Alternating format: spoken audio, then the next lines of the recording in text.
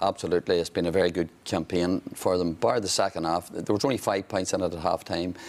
And they were in a difficult position coming into this because they knew that they had a 20-point scoring difference on Monaghan, so they could afford to lose and still come into second place. And it's the first time ever I've seen a team losing by 14 points, holding on to the ball in the closing stages, because they didn't want Kerry to score any more, and they were obviously aware of what the score was up in Breffni Park.